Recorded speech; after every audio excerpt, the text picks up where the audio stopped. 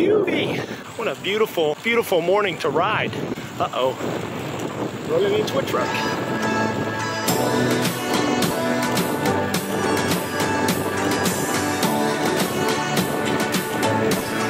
Welcome to the Pinnacles here in Berea, Kentucky.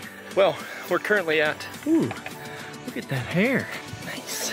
Well, anyways, we're currently at Indian Ford Theater. This used to be like a big old thing. People used to do things here all the time, but now they don't. But I've been coming out here a couple times a week. It's just a short little bike ride, but trying to get back into being healthy and exercising on a regular basis and eating good food on a regular basis. And so this is part of that. It's good to make that a part of the routine, and I've been working through that. It's been interesting. Now I'm gonna be late for our staff meeting, which starts in 45 minutes.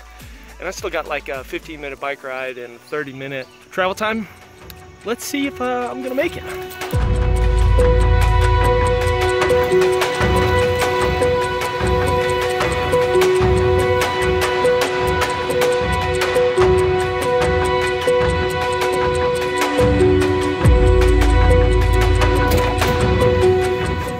Well, I got ready in about 15 minutes, got back right at 8:30. Now it's time for this drive. Now, I've made this drive in about 15 minutes before.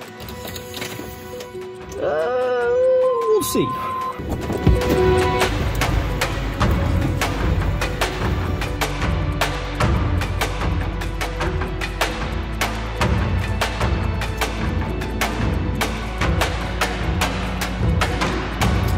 One good thing about this commute, or well, there's many good things, but one solid thing about this commute is I listened to the briefing by Albert Mohler. Al Mohler, he's the president of Southern Seminary.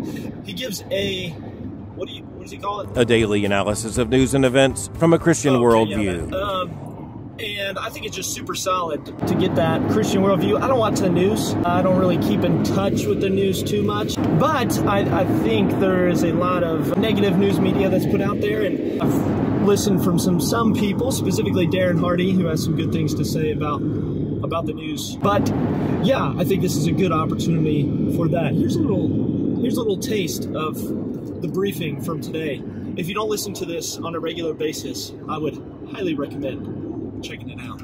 Every dictator throughout history has understood a very basic lesson. If you can change the language, then you can change the entire society. That is exactly what's going on with the LGBTQ revolution, and demands about a change in language are never merely about language. They point to a more fundamental and often more lasting shift in the culture and moral meaning.